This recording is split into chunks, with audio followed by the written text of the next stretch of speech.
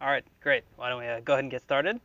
So welcome back everybody to EE240. Thanks to those of you guys who are here in person. So any last minute questions before we kind of dive back into stuff? Or okay, I'm assuming things are still fairly fresh since that was only about 4.5 hours ago that we kind of ended. So I'm just going to go ahead and dive back in. But again, if you have any questions, just raise your hand or throw something at me or whatever. Okay, so where we basically ended up last time was talking about noise, specifically noise in circuits, of course. And what I started sort of explaining was that noise is really just coming about because essentially the electrons are moving around in a kind of semi-random way. And when they happen to cross by where you're sort of measuring a voltage or a current or whatever it is, you're going to see some fluctuation there. Okay? So again, the key point was that noise is really random. So you can't predict what the value of the voltage will be at any instantaneous time. All you can do is say, on average, what should the voltage be, meaning the mean, or how much variations around that average do you expect, like the variance, or perhaps even what the distribution of that voltage will be, or basically the dynamics of that voltage, meaning the frequency spectrum. Okay?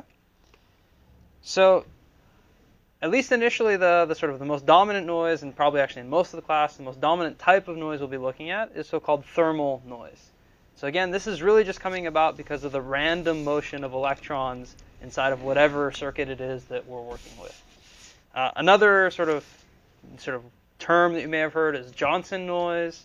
It's all the same thing. This is all coming from the thermal motion of things.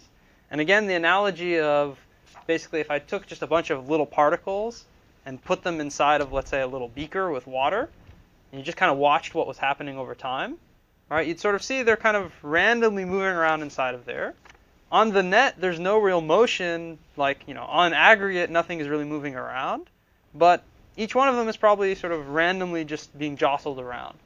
And again, kind of the way to understand that is if there's any temperature, then the atoms inside of that water are kind of shaking around, and they're sort of moving those particles around, right? That's really the source of this thermal noise. Now, there's a whole bunch of physics textbooks sort of written about how you calculate that noise, and actually even statistical mechanics textbooks about what the power of that noise is and things like that. Long story short, from our standpoint, the sort of most important thing for you to know is that if the temperature goes up, you're going to get more noise, right? And it kind of intuitively makes sense because the water molecules, or in our case, the atoms inside of our circuit, are shaking around faster. And that tends to shake around the electrons or the particles also faster. Okay? Or really, I should say, in a more, let's say, violent way. Okay? So from now on, or kind of the key thing that you need to know, is that the amount of noise power you have available to you is always Kb, which is Boltzmann's constant, times temperature, times the frequency range that you're looking at. Okay? So that's the available noise power. And by the way, just sort of so clear, we'll actually use this a little bit later.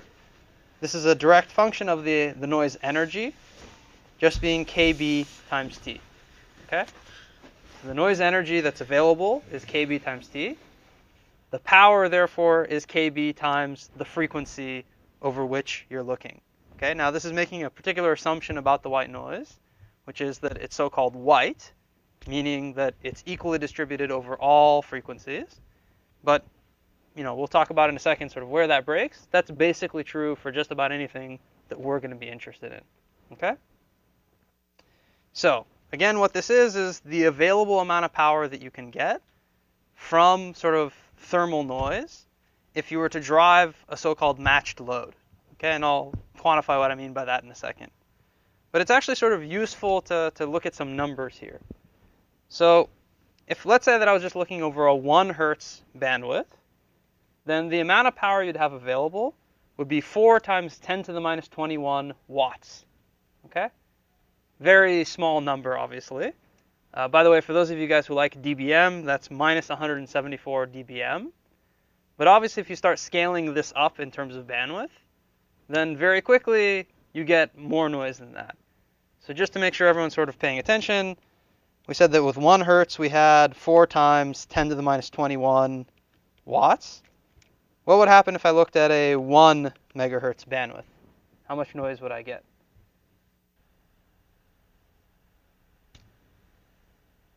Go ahead. Not too bad. Even logarithmic multiplies, so you know. How much noise am I going to get? 4 times 10 to the negative 15. Yeah, it's just 4 times 10 to the minus 15, right? In other words, a megahertz is 6 orders of magnitude larger than a hertz. So I have 6 orders of magnitude more noise. Okay? Make sense to everybody? Or?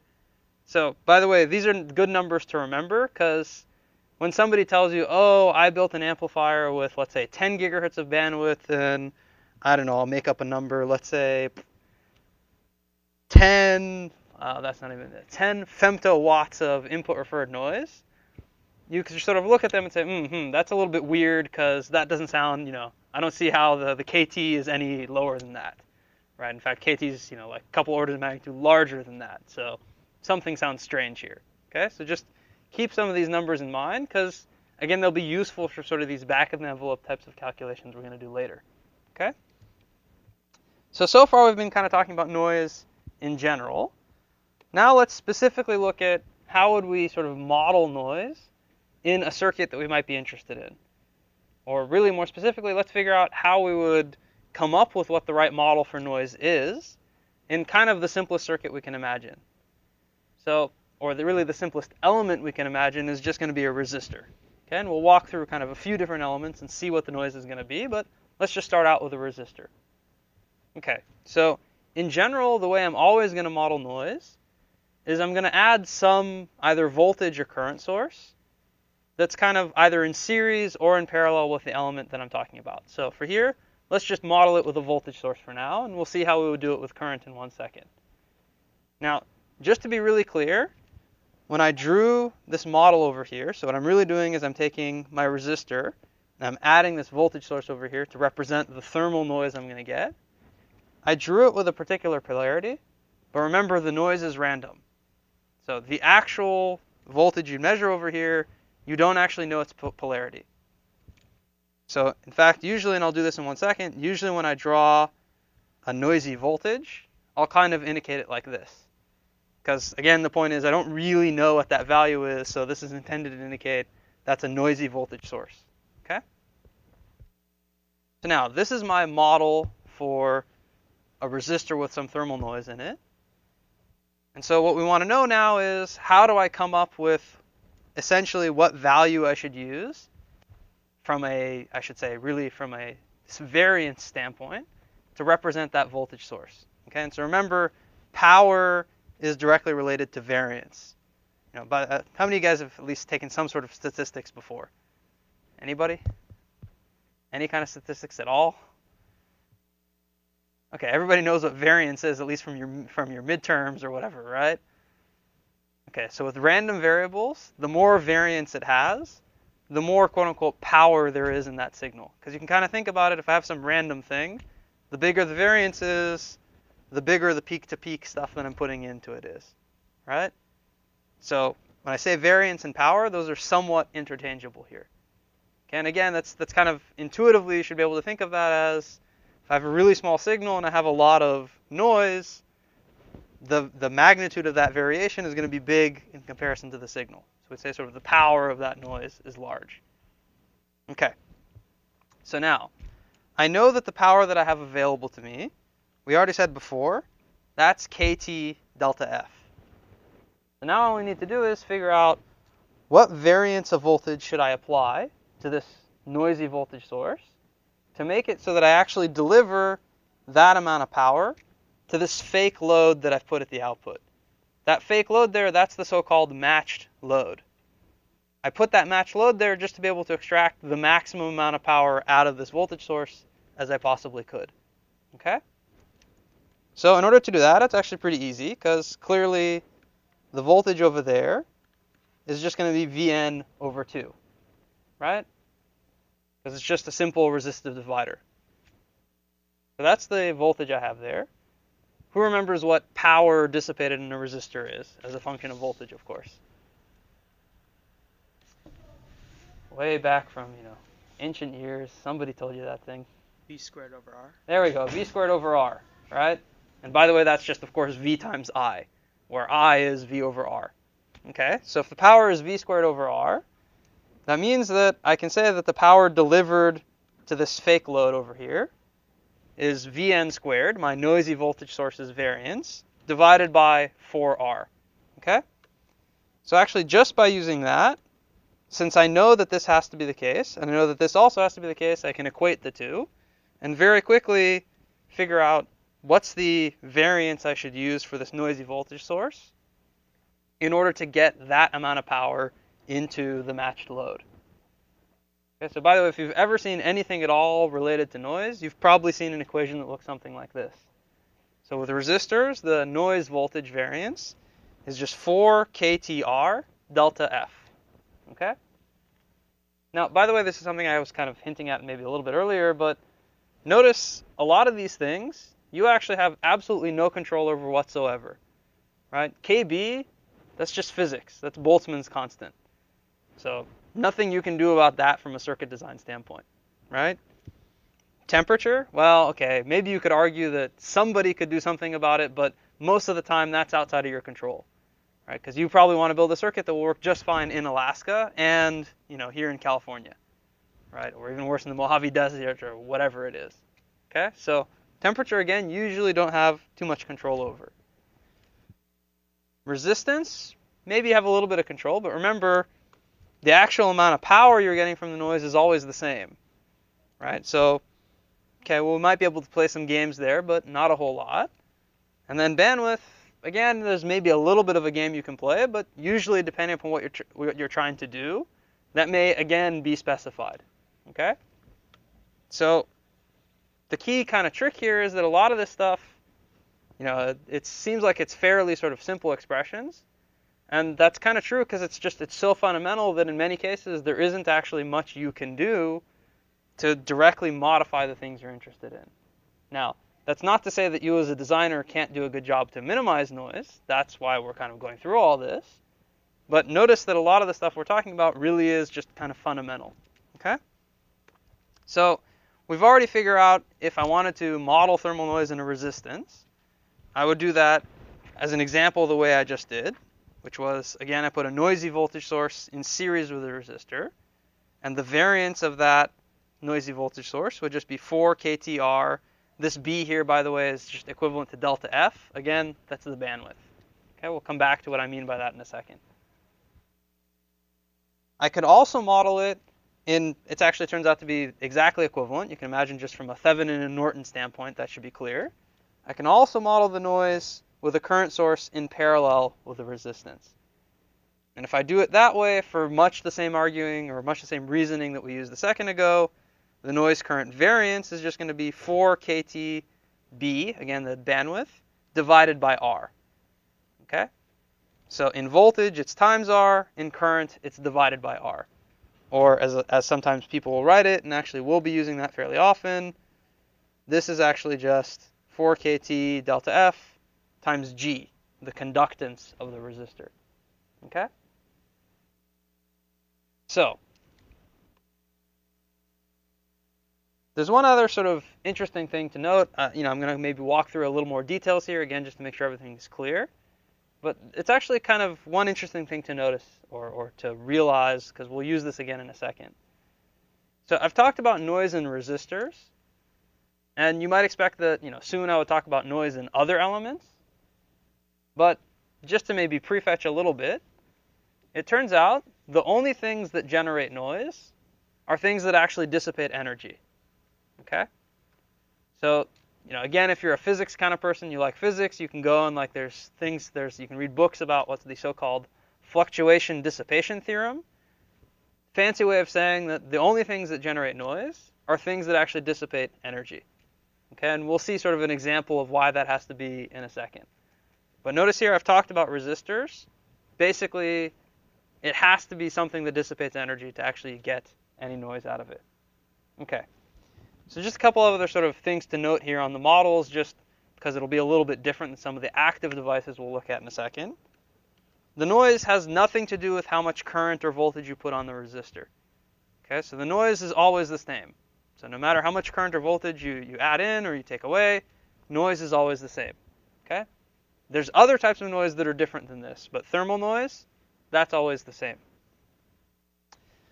Again, the other thing is just as a reminder, even though I drew a voltage source and a current source here, they're totally random.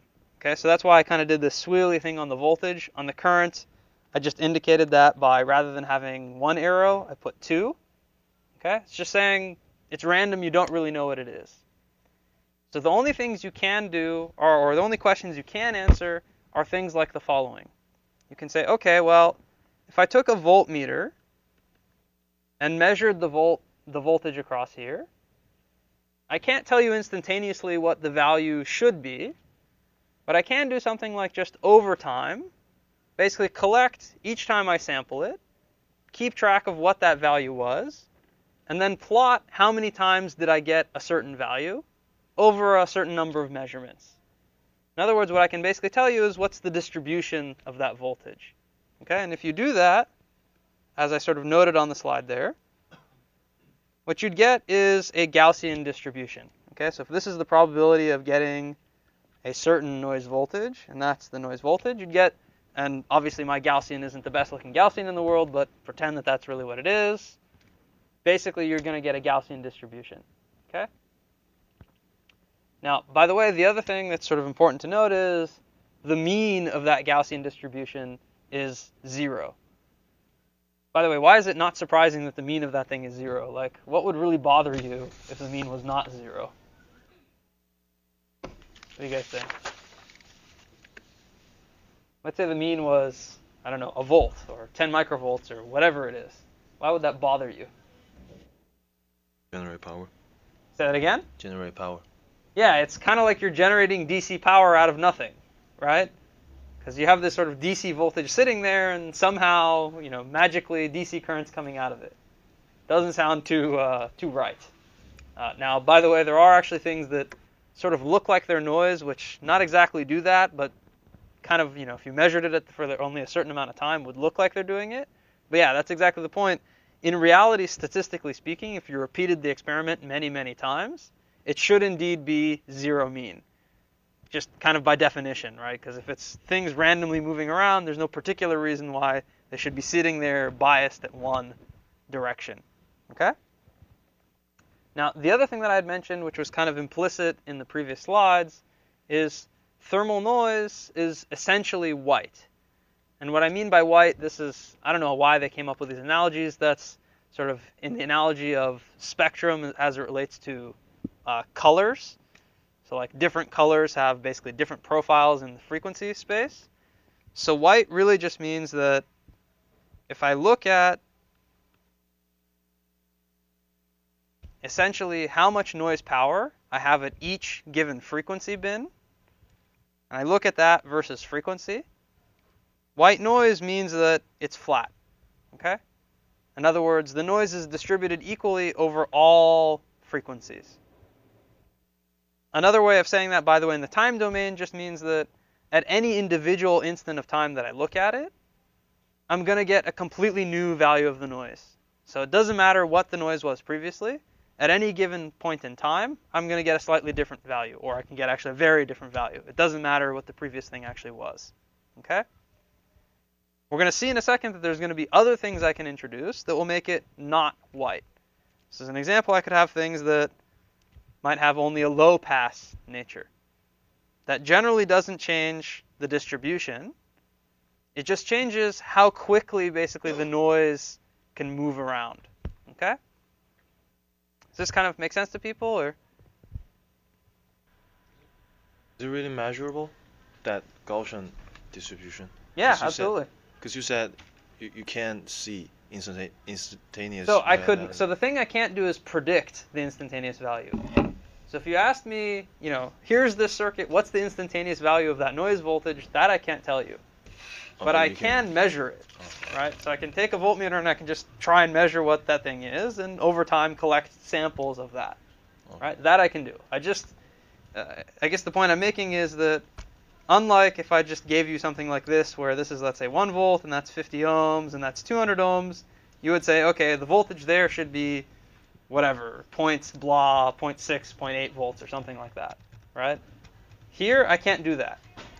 All I can tell you is, okay, the variance at that point would be whatever, 50 over 250, so actually, no, sorry, 200 over 250 times the variance of the input. Okay? Does that kind of make sense? Or? Yeah. Okay. Now, just to sort of clean up one minor loose end here, I've claimed that the noise is white. It turns out it's not exactly white. It actually sort of has some shape to it up at higher frequencies. If you're curious, that's called the ultraviolet catastrophe. Again, bunch of physics, probably not too important. The good news is, from our standpoint, none of that stuff happens until you're way up in the terahertz frequency range. So at least for any sort of reasonable semiconductor device that I know of, you ain't going to be getting anywhere close to there anyway, so don't worry about it. Just, it's basically white. Okay? So again, just to sort of give you some example numbers that are kind of useful to keep in the back of your head. If I have a 1 kilo ohm resistance, and I have a 1 megahertz bandwidth, the variance of the noise, which by the way, I'll use sigma many times to indicate the standard deviation. So the variance is sigma squared. Sigma is the standard deviation. So the standard deviation of the noise you'd get would be 4 microvolts. Okay? Now, again, just to sort of make sure it's clear, there's usually some sort of confusion with the units here, because when you talk about the noise being distributed over frequency, it's the noise power, or the noise variance that's distributed over frequency. So usually the numbers you get, if you want to look at, let's say, in voltage rather than in volts squared, you get these kind of funny units like, for a 1 kilo ohm resistor, you have 4 nanovolts per square root of hertz. And that square root just comes because it's actually the units of, this over here is volts squared per hertz. Okay? So the power goes up linearly with frequency. The voltage, or the standard deviation, only goes up with the square root of frequency. Okay? Does this make sense to everybody? Or? Okay, good. So now, I kind of touched on this a little bit before. So I said earlier that there was only noise in things that dissipate power. So what does that mean about if I have, let's say, a capacitor in my circuit? Is that capacitor going to have any noise associated with it, or no? What do you guys think?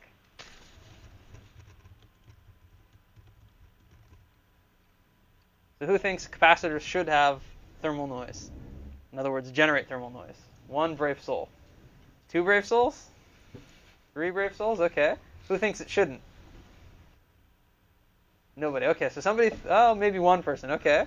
So somebody who thinks it does. Why do you think it does have noise? Yeah, why do you think? It's like a dielectric, so it's... Okay, what does that dielectric do? So there are atoms, or the electrons, moving around randomly, so there should be some kind of... Okay, well, so now we have to be a little bit tricky. Let's maybe see why else... Somebody else who thought that there is noise. Why? Because there's parasitics. You modelize resistance. Oh, okay, so that's what I thought somebody was going to say. So you're just saying, okay, fine, you said you have a capacitor. In reality, that capacitor has some resistance associated with it. Yeah, you're absolutely right. But I actually, I'm really asking, when I draw this circuit element right here, does that have any noise associated with it? In other words, does that generate any thermal noise? No. It doesn't. So, the one other brave soul who said it doesn't, they got it right. Okay?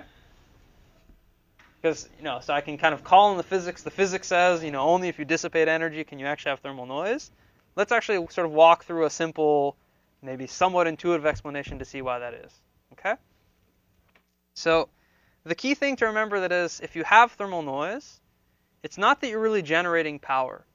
It's just sort of a consequence of the fact that things are moving around randomly. So as an example, if I had 2 resistors that I placed in parallel, if I was to kind of draw the noise model for both of those things, right? So I'd have, let's say, Vn1 squared and Vn2 squared. So if I was to do that, if you walk through this circuit, what you'll see is that whatever power this resistor is delivering to the other one, exactly the reverse will happen. In other words, on the net, there's no power really being generated or flowing in the circuit, which kind of makes sense, right? Because literally all this is just 2 resistors tied up in parallel. So there better not be any power generated net in this system. Right? In other words, the system should be at equilibrium. Okay? So now let's see what would happen if we tried with a capacitor. Okay, so first let's just say we have the resistor, it's got its noisy voltage, and then I've got my capacitor, right? Okay, so this noise voltage over here, can the capacitor dissipate any energy? No, right? Cap can't dissipate any energy. All it can do is store it. So what that basically means is sort of, I may be storing energy occasionally on that cap, but every time I store it, it's just going to be sort of sent back over to the resistor occasionally, right? So over here, I should basically have 0 net energy being generated. Let's try the other direction. Let's say that I had that capacitor. Let's say the capacitor had a noisy voltage associated with it. So now, what's the problem that's going to happen here? Why do we have an issue? Again, let's say that capacitor is just generating some thermal noise voltage. What's the resistor going to do to that power?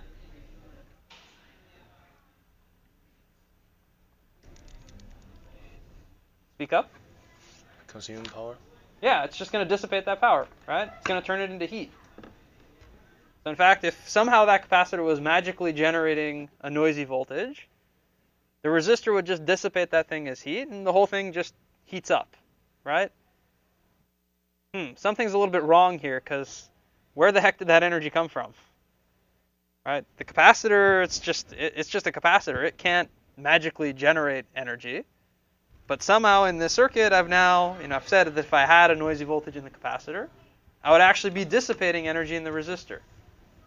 And there's no reverse process to actually dissipate the same amount of energy in the capacitor, because the capacitor doesn't dissipate energy. Okay? So again, this is kind of a little bit hand-wavy, intuitive way of thinking about things, but that's really sort of what it comes down to. And that's really the reason why... Say that again? What about that one? First one, it also dissipates energy. But so here's the trick, right? In this first thing, you're talking about here, or you're talking about over... Oh, yeah, left. So 2. 1. 1, okay. So the trick here is, notice, whatever energy I've delivered to this resistor, whatever power I'm delivering to that resistor, it's delivering the same thing back, right? So if I look at the whole circuit, it's in equilibrium, right? It's not that I have a net power being delivered only to one side and not being dissipated back on the other. Do you see what I mean? Or? Okay. Right? So the trick here is that, again, the amount of power that, if I just broke the circuit, let's say this way, and I ignored this noise, and I saw how much power was flowing into that, and then if I did the reverse thing, so I just said, okay, how much power is coming out of the resistor on the right, you'd see that it's exactly the same. Okay? And in fact, by the way, in case you're curious, this does mean that if you have 2 resistors at different temperatures, and you just tied a metal wire or a conductive wire between them, even if that wire had no thermal conductance, the 2 things would have to go into thermal equilibrium. So they'd have to go to the same temperature. Just because, or at least without you doing some other pumping or whatever it is. Just because otherwise, then the thermal noise that would be dissipating on each other is not balanced. And so in order to bring that into balance, they have to basically up, one side, whichever side is cooler, would have to sort of bring up to be matched with the other side. Okay? Does that kind of make sense to everybody? Or? Okay, so again, really the key trick here is that in order to enable sort of you to actually sit in some sort of equilibrium, for you to generate noise, you also have to be able, or at least thermal noise, you also have to be able to dissipate things and translate basically from, let's say, voltage or current into heat. Okay? So, any kind of questions on this? I know it's sort of a little bit, maybe not esoteric, but a little bit strange point of view on things. Okay, so now just to be sure it's absolutely, clear. So if I put an inductor into the circuit, is that inductor going to have any noise associated with it? No, right? If I put a transformer into the circuit, is the transformer going to have any noise? No, right? So basically for any kind of passive circuit, the only thing that's going to be generating noise is whatever the real part of that impedance. In other words, whatever the resistance associated with that circuit is, that's really what's going to be generating the thermal noise. Okay? Okay, so now there is one thing that, or actually a couple more things that we need to deal with before we kind of move on to talk about other types of elements and their noise. And that's how we're going to do sort of calculations with noise. So we're going to see this in more detail probably by the end of today, and if not, certainly by next time. So when we do calculations with noise, there's kind of a couple of, or actually really three things that we have to really keep in mind. So the first is, and this is sort of obvious and should be clear from your original circuit intuition, if I look at the instantaneous voltages, meaning if I took like a voltmeter and I took it across two noisy things, the instantaneous voltages would add. Okay? That's definitely true. If I looked at the power spectral density, meaning the Vn squared over delta F, those would also add. What does not add, however, is the variance, the standard deviations. Okay? So just to be really clear, let's just kind of go through an example to see what I mean by that. So let's say I have a resistor R1 that, of course, I can model with some noisy voltage, another resistor R2 that, again, I can model with some noisy voltage. Okay? That's Vn1 squared, that's Vn2 squared. Okay? So what's the value of the variance for each one of those resistors? What's Vn1 squared? What's that going to be? This is that, famous thing that I said, if you've ever looked at noise, you should, keep this one in mind because you're going to see it a bunch of times. So flip back a couple pages if you need to. What is that? 4 kT by R1. Yeah, it's just 4 kT R1 times delta F. Okay, how about the bottom one? 4 kT R2. Yeah, 4 kT R2 delta F, right? Okay, so now, if I was to take a voltmeter and measure the voltage across there, and then ask, what's the variance, or what's the sigma squared of the voltage out there, and let's call that Vn total squared, what should that be? Vn1 squared plus Vn2 squared. Yeah, it's going to be Vn1 squared plus Vn2 squared. Okay?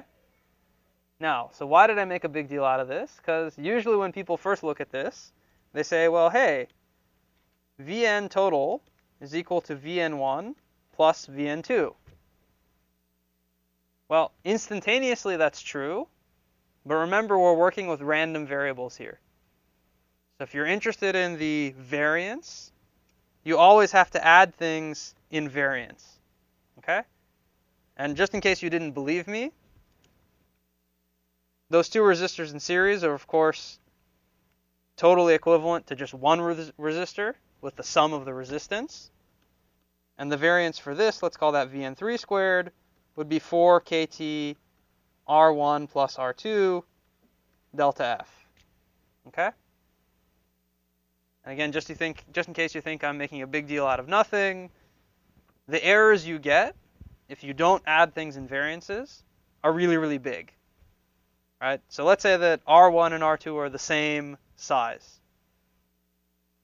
Well, if they're the same size, then this variance over here is going to be twice each of the individual variances.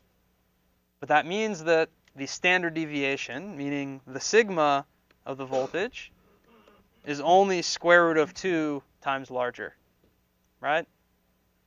And you can imagine if I increased, I made one of them like 10 times larger than the other one, and you just added the two together, the error you get in that addition would be even worse. Okay?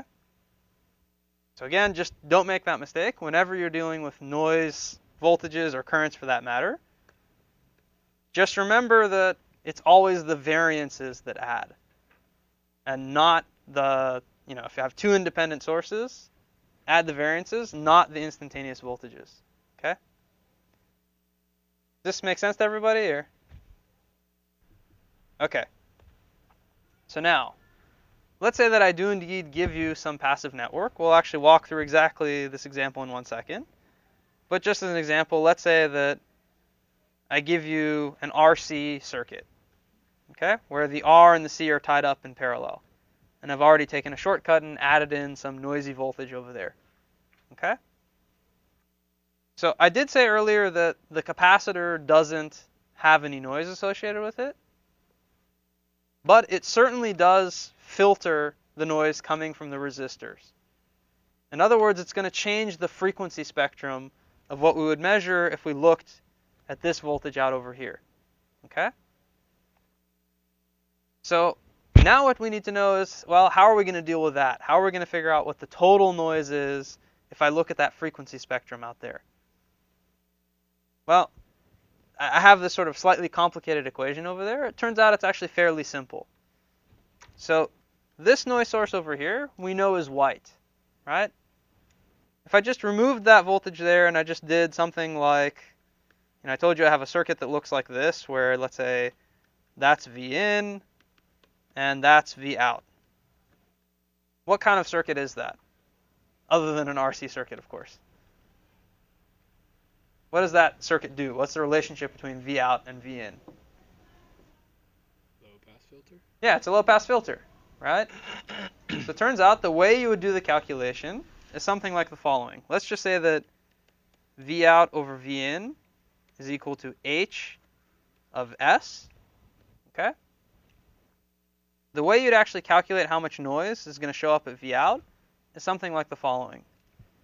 Let's just plot H of S, really the magnitude of H of S squared, and really to be more precise I should do the magnitude of H of j omega versus omega.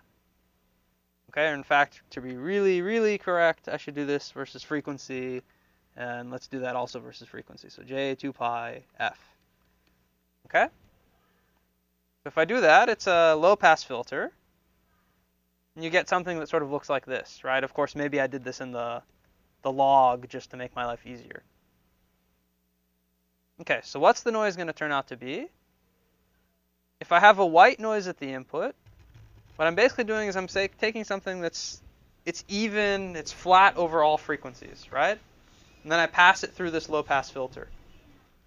So if I want to know what the total noise at the output is, remember I said that, I have to look at the bandwidth?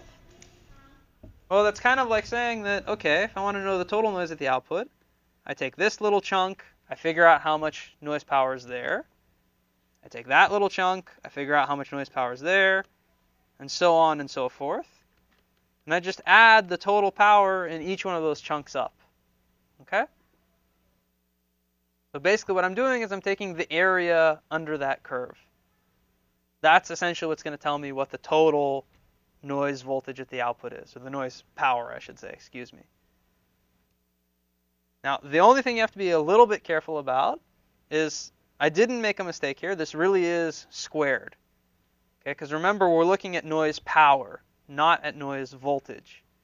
So when you do these calculations, the noise voltage at the output is always essentially, it's really the integral of whatever that frequency shaping is, again with a squared there, times the white noise source that you're applying that shaping to.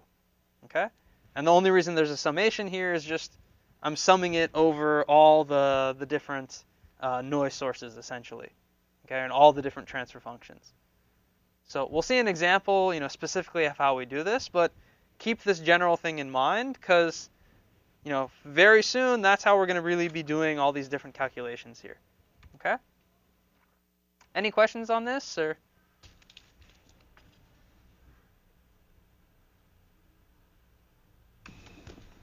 So everybody can calculate noise in circuits like right off the bat now, right? Okay, well, so we'll see how that is. We'll get to some examples shortly, and we'll see if you guys can really do it. So before we do that, let's just kind of walk through the rest of our circuit book in terms of things we're likely to run into. So we talked about resistors, obviously. We said resistors, they dissipate power so they can have thermal noise. Capacitors, inductors, transformers, not so much because they just store stuff. But certainly things like diodes, transistors, yeah, they can have noise in them. In fact, if we look at diodes, there's even a slightly different type of noise that we're going to run into. That noise is what's called shot noise. Okay? That shot noise actually in many ways looks very similar to thermal noise. So it's still going to be zero mean for reasons that we kind of already talked about. The distribution or the probability density function, or PDF, that's also going to be Gaussian. It's also going to be white. But now, rather than it being set only by temperature, it's actually set only by the amount of current flowing through that particular element, which in this case will be a diode. Okay?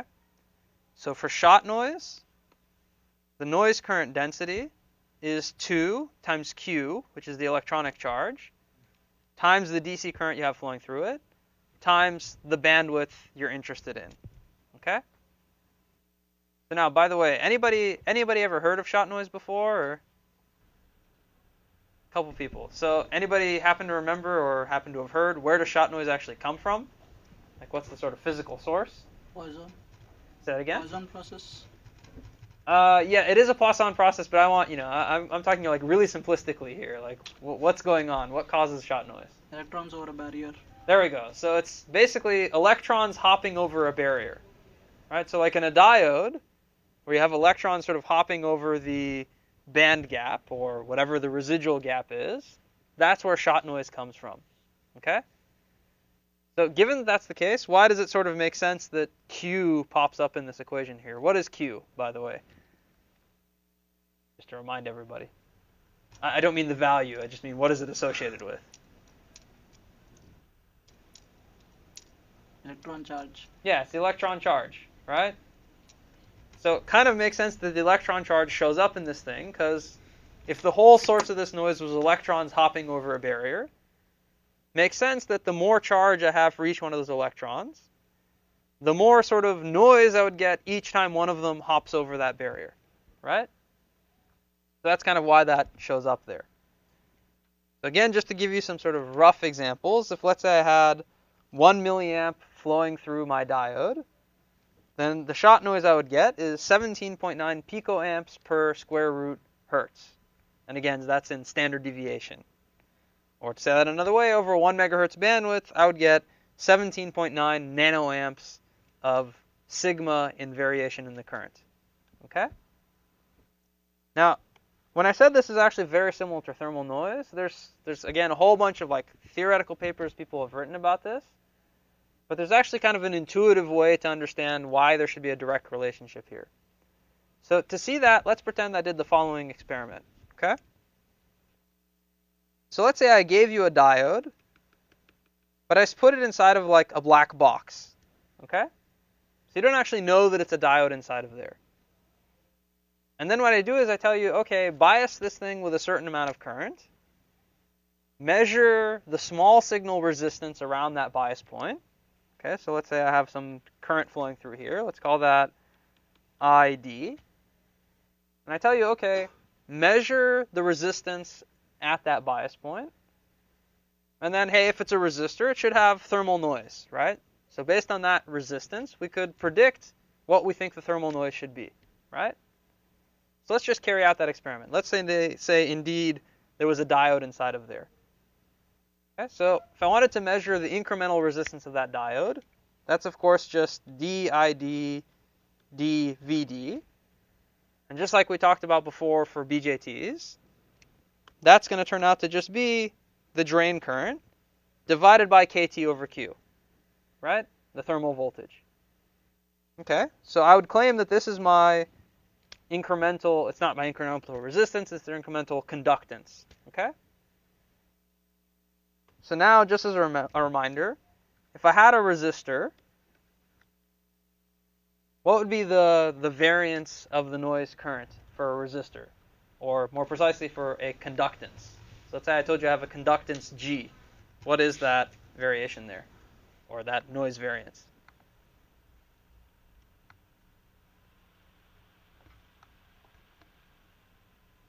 This is not a trick question, by the way.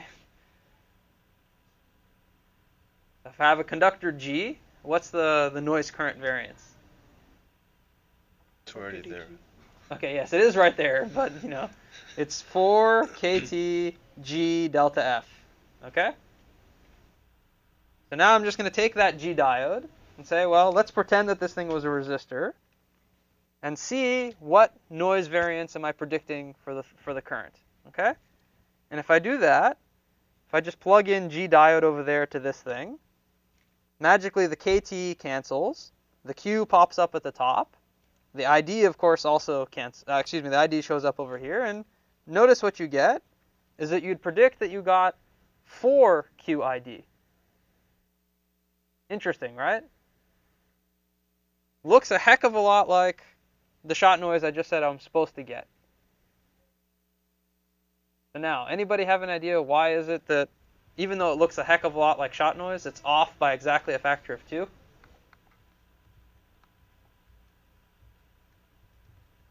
I'll give you guys a hint.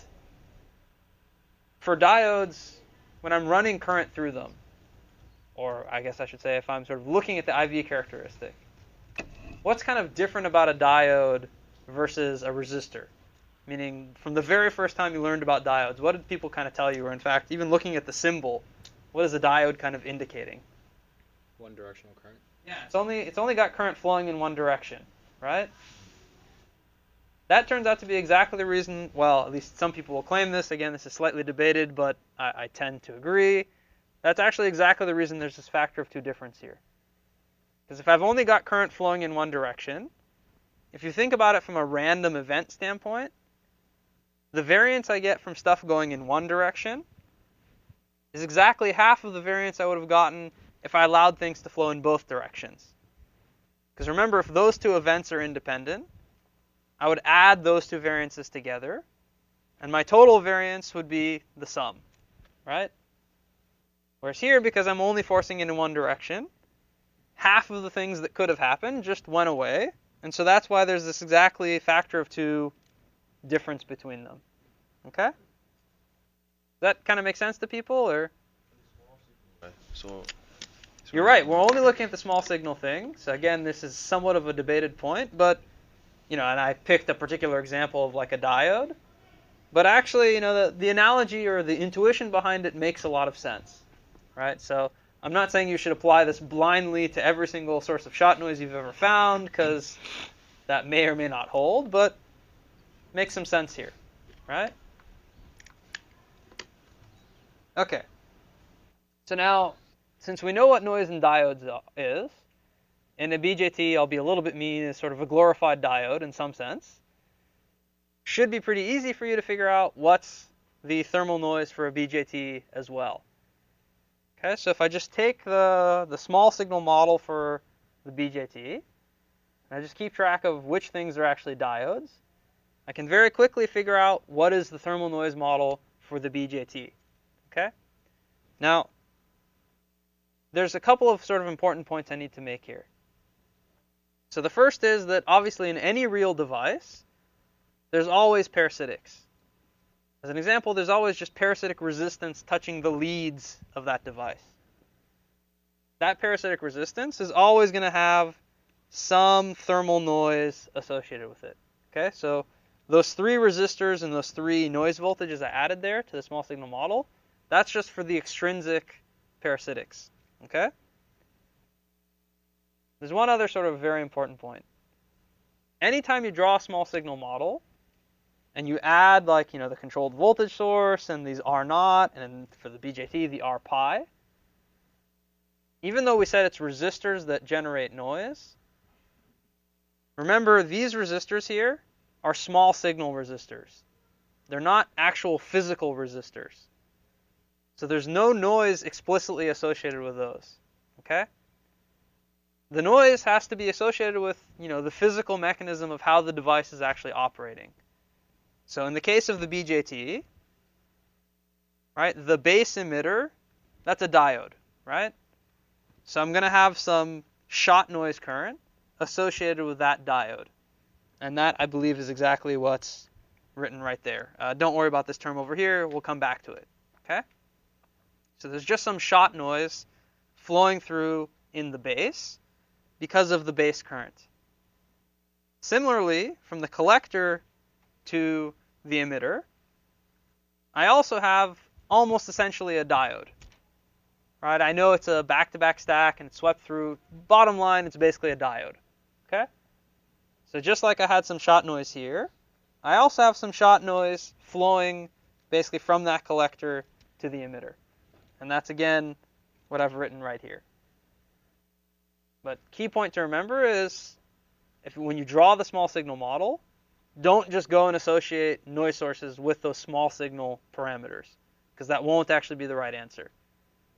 So in other words, if you take a black box and you put some active devices inside of there, even if you measure the small signal resistance, the noise you get does not necessarily have to be 4 kT times that small signal resistance times delta F. Okay? It can be something else.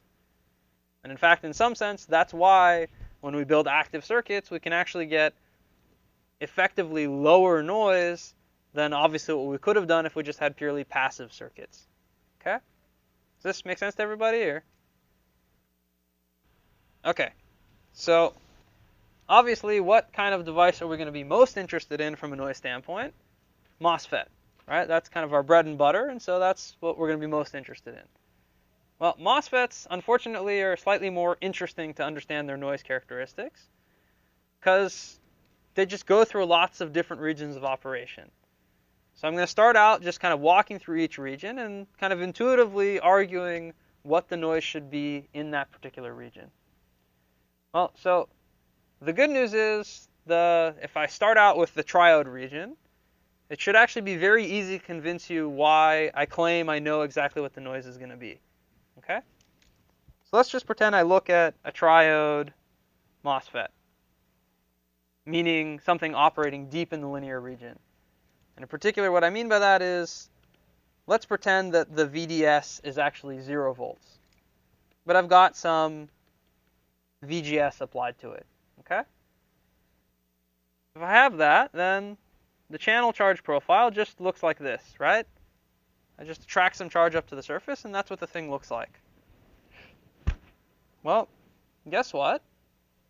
When VDS is really truly 0, or rather I should say very, very small, damn thing just looks like a resistor, right? If it looks like a resistor, noise should be just like a resistor.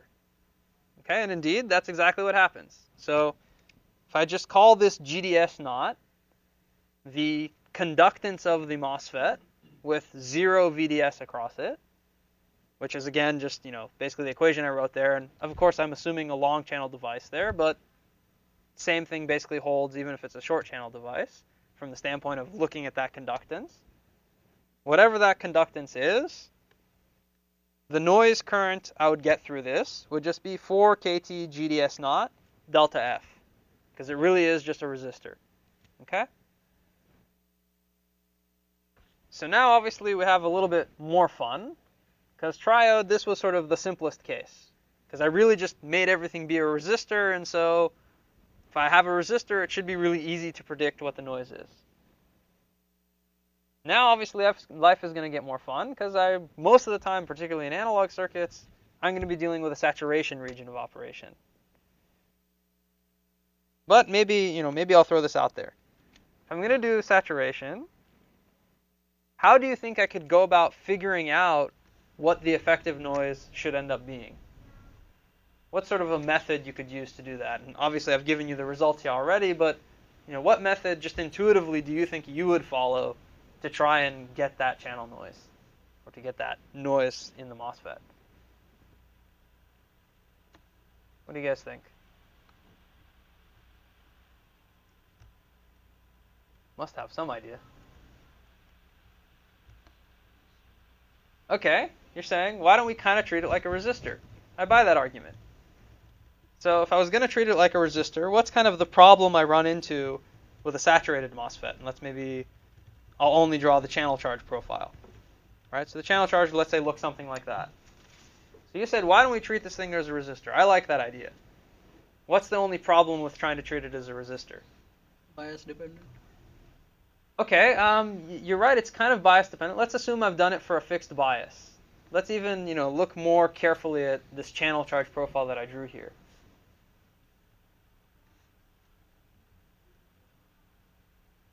What do you guys think? Can I really characterize this by kind of just one resistance? Asymmetric. Okay, it's asymmetric A. And B, if I even if I was to cut this up into little chunks, there'd basically be different resistors in each one of those chunks, right? I'd start out with maybe a relatively small resistance, and as I got closer to the drain, it would get bigger and bigger, right? Well, turns out that method is actually kind of the right thing to do. You just say, okay, fine. The resistance isn't exactly constant, but I could break this thing up into little chunks, figure out what the contribution from each one of those little chunks is, and then on the net, I should be able to know what the sort of effective resistance is, or really the effective conductance is, from the standpoint of generating noise. Okay, so there's a guy named Van der Zeel who exactly did this math. You're interested, go take a look. But bottom line, what you end up with is, just like before, the drain current noise just ends up being 4 kT. And by the way, this whole term over here, if you remember, if you look back sort of one slide, that's just GDS naught. Okay? So usually the way people will sort of write this out is they'll say the drain current noise, variance of course, is 4 kT times some factor, in this case 2/3, times GDS naught times delta F. Okay? And so actually for the, if I have a truly long channel device, turns out that GDS naught is exactly GM. And so the way people usually write this is that the drain current noise variance is 4 kT gamma GM times delta F. Okay, so the bigger the GM you use, the more the drain current noise variance is going to be. Okay? Now, it turns out to really do this right for the MOSFET in all of the different regions of operation, you actually have to look at the real channel charge profile. Okay? It's a big pain in the butt. Well, maybe it's not so horrible. It usually doesn't add a whole lot of intuition when I've gone through it in the past, so I decided for this year I'm just going to skip it. But, if you're interested, you really want to know exactly how, things work and how the MOSFET knows which region of operation it's in, so that it knows if its noise should be, 4 kT gamma GM versus 4 kT GDS naught. Go and take a look at actually the Civitas book. It'll give you a whole, long and very detailed explanation as to what exactly is going on. But bottom line, it just has to do with you look at the channel charge. The only other reason I'll mention it here is because it turns out, obviously, SPICE or BSIM, they can't just wave their hands like we do, right? They need some fairly precise formulation. So the way they handle this is indeed by looking at the channel charge. And they calculate the noise based on that channel charge. Okay? Any questions on this? Or? Okay, now I mentioned that this expression here technically is only precise for long channel devices, because only in a long channel device is GDS naught exactly equal to GM. For short channel devices, what people generally do is they say, okay, well, since GDS naught is not exactly the same as GM, I'm just going to introduce an extra parameter. So what I'm basically going to say is something like GDS naught is equal to, let's say, GM over alpha. Okay? By the way, I should have mentioned over here, a lot of times this factor of 2/3 that shows up in the front, which again maybe intuitively kind of makes sense because we have this sort of triangular shape in the channel charge, oftentimes people just refer to that as gamma. Okay? That's just sort of this relationship between the saturated current noise, and the triode current noise. Okay, so a lot of times people just call that this gamma factor here. So in order to deal with short channel stuff, what we basically do is we introduce one more parameter. Okay, that's this alpha over here. So if I had a perfectly long channel device, perfectly quadratic, this alpha would basically be 1. Okay? And so the noise would just be 4 kT gamma GM delta F. Now, once you get to short channel device, or again, really high field, this alpha, it's kind of like capturing, how the relationship between GDS naught and GM kind of gets broken, or more specifically, how it gets broken from a noise standpoint. So for short channel devices, this alpha over here usually is a factor of like 2 to 3 times, or I should say really 1 over alpha is 2 to 3 times larger in noise. Okay? So from now on, what I'll usually do, just because I'm lazy, I won't write this whole thing out. I'll instead just say the noise is 4 kT gamma GM delta F. Just remember that from now on, when I write this, that gamma there is not necessarily 2/3. Okay? In fact, most of the time, I'll just probably approximate it as 4/3. Okay? It's not precise, but it's a reasonable estimate in most short channel devices. And again, that's purely just because I'm lazy. In a lot of textbooks, you'll see it always as gamma over alpha. But from now on, that's 3 extra characters or whatever that I don't want to write. I'll just write alpha. Okay, so now one last sort of things that I need to mention on MOSFETs is it turns out that because the charge can't show up at the channel instantly after you put the gate voltage there, there's actually some equivalent resistance in series with the gate, just due to that delay in the charge moving. And in fact, that equivalent resistance generates noise. Okay? The good news is, for most of the stuff that we're going to be talking about, which is not at really, really high frequencies, basically that so-called induced or intrinsic gate noise isn't going to be too big of a factor. So from now on, I'm basically going to ignore it, but you should know that it is actually there. And in particular, if you work on like RF circuits at reasonably high frequencies, or that are really, really noise sensitive, you have to keep track of that gate noise. And if you took, either 142 or are planning to take 242, that's a topic that, you'll spend some time on. So again, I mentioned that just so you kind of know about it.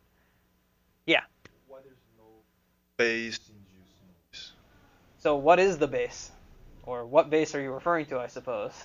BJT. Well, so this is a MOSFET, right?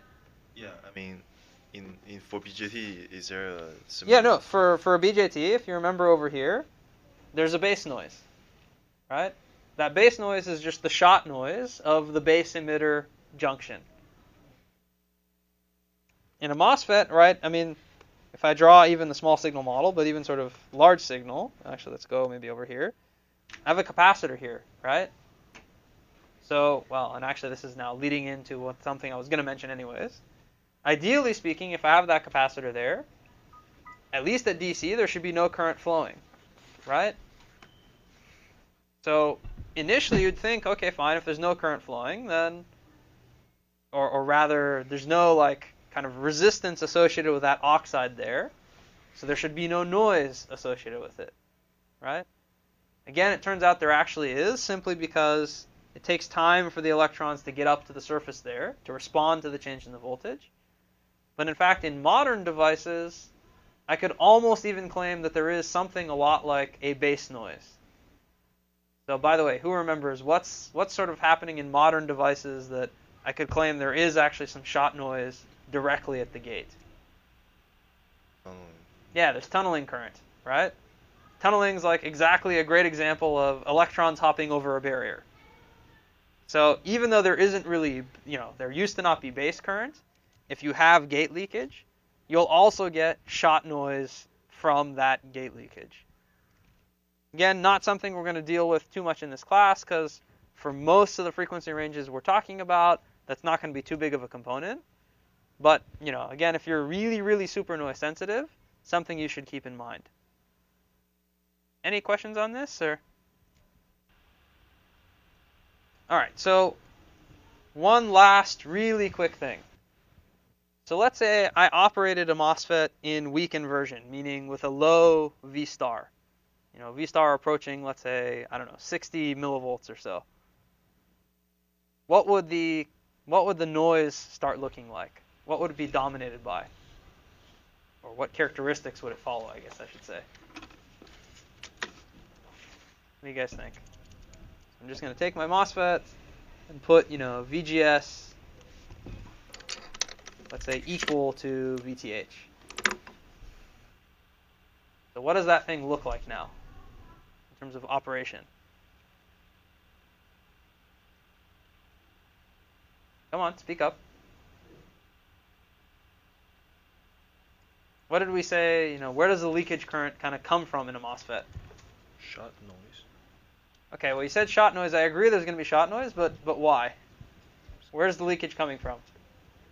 Barrier going on. Isn't there leakage from gate drain capacitance or gate source capacitance? So when I say leakage, I mean really, From drain as well. that DC bias current that flows even when I put a really, really low voltage. Sub-threshold current. Yeah, it's subthreshold, right? Where does that subthreshold current come from? Drain to source.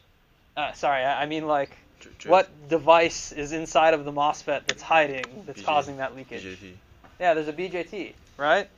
In subthreshold, this whole thing is basically equivalent to something like C aux, C depletion. This is my source. That's my drain. And I have that parasitic BJT there, right? Which again is just coming from, if I draw my trusty old side view, right? It's just that NPN transistor. It's not a very good NPN transistor, but it's a BJT, okay? So just like you had said a second ago, if this thing is operating in subthreshold so that it looks like a BJT, I should expect that the current I get, or really the noise current I get, is shot noise, right? And it's no longer thermal noise, okay? And in fact, I should also expect that now I have shot noise kind of from the quote-unquote channel to the source, right? So indeed, if you operate the MOSFET in subthreshold, rather than using that, MOSFET model that we drew before, you should take, this capacitive divider in the front and then bolt it on to the BJT model. Okay, and actually, I guess I didn't show the MOSFET model. Here's the MOSFET model, okay?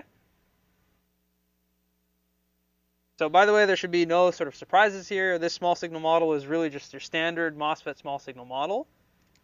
The only thing I added was this noise current over here, which again, as a reminder, is 4 kT gamma GM, okay?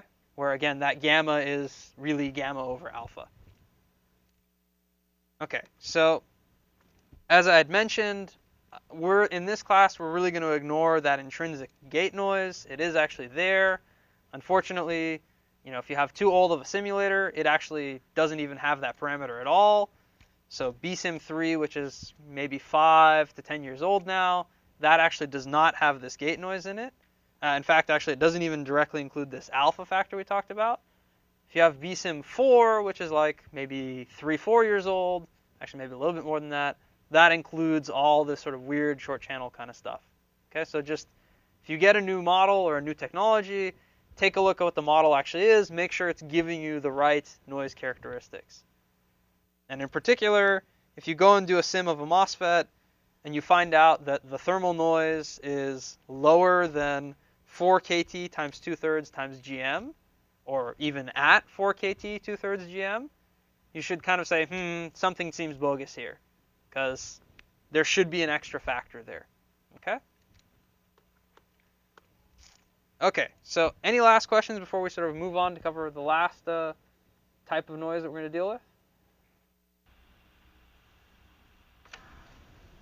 Okay, so the last type of noise, which is actually in some sense the most mysterious noise, is what's called 1/f noise, or flicker noise, or again, for some bizarre reason, because people like the color analogy, it's also referred to as pink noise. Again, don't ask me why. So, what is this 1/f noise? Turns out, if I look at a MOSFET,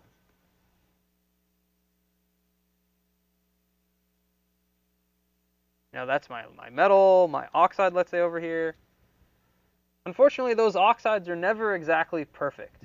Okay, there's always essentially little defects inside of those oxides.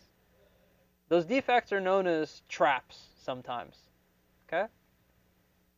So, over time, what eventually will happen is an electron will just hop and get stuck in that little trap there. Okay? So now if I have an electron stuck in that little trap, it's kind of like I've shifted the threshold voltage, right? Which is another way of saying that actually I'm going to have some current flowing at the output, or current taken away from the output, because of that little random electron jumping into the trap. Okay?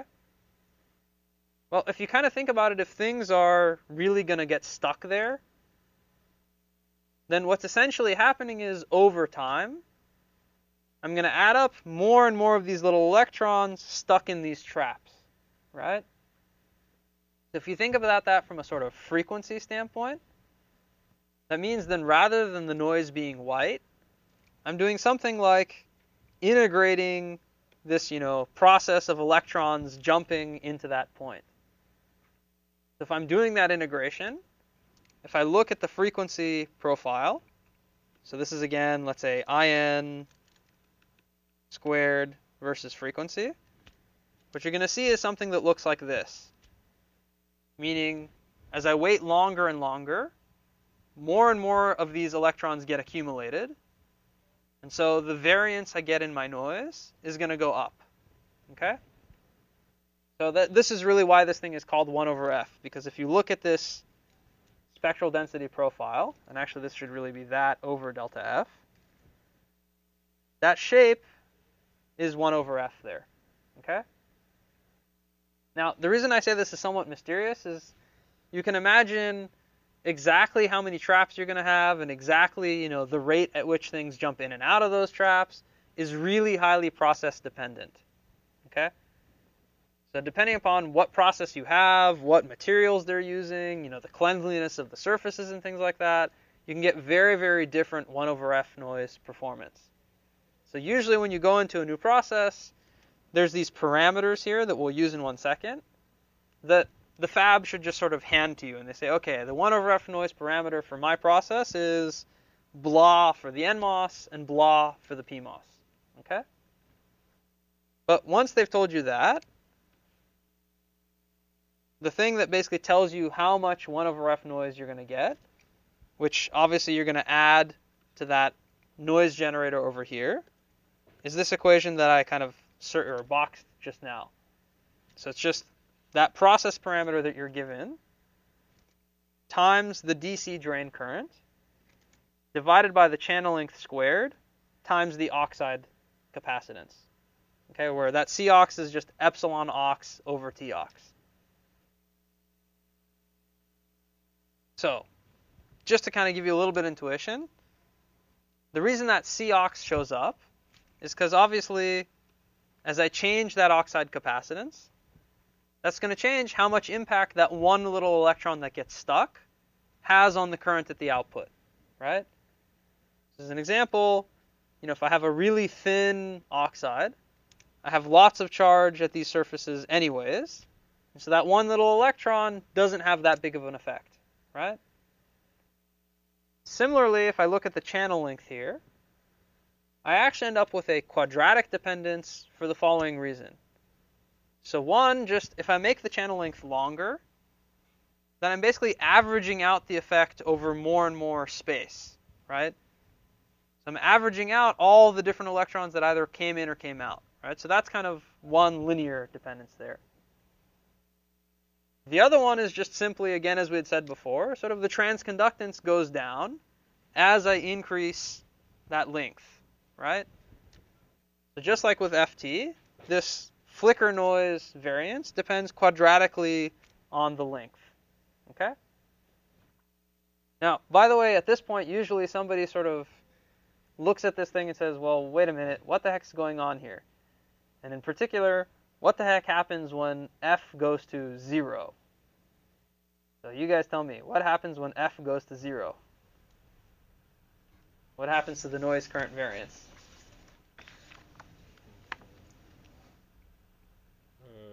blows up. To infinity. Yeah, okay, so one person said it goes up. That's certainly true. The other person said what's mathematically correct, it goes to infinity. So why does this really bother you? Or why does it probably bother you, I guess I should say. Because there shouldn't be infinity. Okay, well, well, so by the way, when you say there shouldn't be infinity, when we went to zero frequency, how long did we wait to get there? Infinite time. We waited infinite time, right? So, you're right, it's kind of annoying that there's infinity, but in fact, it's not quite as bad as you might think. Because A, it really does mean you waited infinite time, and so eventually it just says that kind of nothing works. Well, okay, fine, I'm okay with that. If it works probably even 10 years later, let alone 10 billion years later, I'm okay with that, right? So the real trick here is that even though indeed it looks like it goes off to infinity at quote-unquote DC, in reality, you're always using the circuit for some finite amount of time, right? You're not going to be running the thing for a billion years. You're going to run it for, let's say, a second, 10 seconds, a day, a week, a year maybe, right? But all of those give you finite quantities. And in fact, if we follow our previous procedure that we said, if we want to know like the total variance of the noise, then what you would do is you'd specify some bounds on frequency, meaning what's the lowest frequency, in other words, how long are you going to run this circuit, up to what's the highest frequency, meaning the bandwidth at which you're going to run this thing, okay? And as you guys hopefully remember, if you do that integral, if you have something that has a 1 over x and you do the integral dx, you just get something that has a natural log inside of there, okay? That's basically the final result. In fact, that's kind of really good news. Because not only do we have to keep in mind that we're only running the circuit for a certain period of time, but actually, because of this natural log, even if I go all the way from 1 second to 1 year, the change in the noise variance is not that big. And intuitively, it kind of makes sense, because remember, we're always adding up these spectral densities, which means how much power there is per unit bandwidth.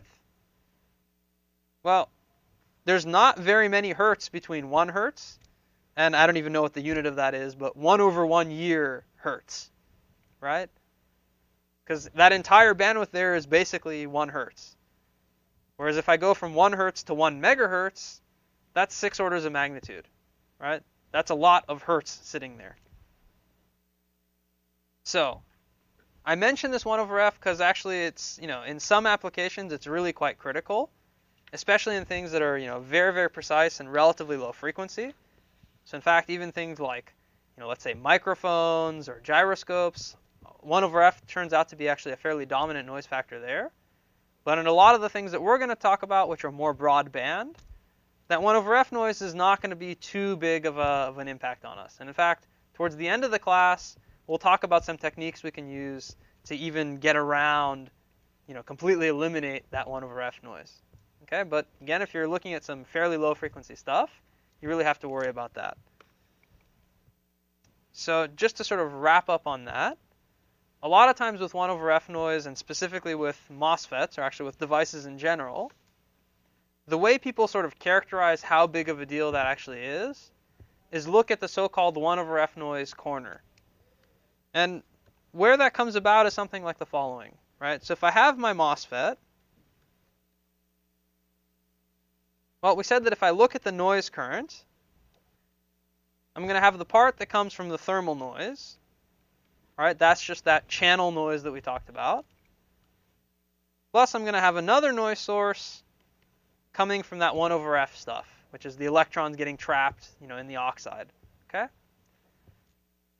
So, of course, on the net, the total noise current I'm going to have, or the total noise variance, I should say, is the sum of those two. So now if I just draw a plot versus frequency of the total noise current variance, or the total noise current density versus frequency. So one of them we said is just white, that's the thermal noise. The other one we said is 1 over f. So if I look at the total, I get, of course, something that basically does that, right? So in order to kind of give you an idea of what frequencies is it where 1 over F noise is really more important than thermal, it's kind of clear that what you're interested in is that corner frequency, right? Because for anything beyond that corner frequency, the noise is going to be totally dominated by the thermal noise. But as you go below that corner frequency, that's where the 1 over F is really going to be a lot more important than the thermal. Okay? So good sort of numbers to remember. Actually, unfortunately, these are a little bit old. Used to be that, back in the sort of long channel days, and remember channel length matters a lot because of that term right there. Back in the long channel days, the 1 over F corner was fairly commonly somewhere between like maybe about 10 to 100 kilohertz, maybe up to about a megahertz or so. Okay, so pretty far down, well into kind of the audio band of things. These days, if you work with like, I don't know, a 45 nanometer transistor, I've seen things with 1 gigahertz 1 over F corners. Okay, so, in some cases you have to worry about it a heck of a lot more than you used to. The quote-unquote good news is that oftentimes if you're working with a more advanced technology, you're also probably going a lot faster. And so relatively speaking, the fact that 1 over F corner is larger than it used to be as a percentage of your overall bandwidth may not be that big of a deal. Okay? Does this kind of make sense to everybody? Or? Okay, so that's actually most of what I had from a noise standpoint. We'll maybe pick this back up when we come back next time, but take a look at these. These are kind of a reminder of just how you're actually going to do some of these noise calculations. And we'll do this a whole lot more when we get back from ISSEC. So see you guys all in about a week and a half.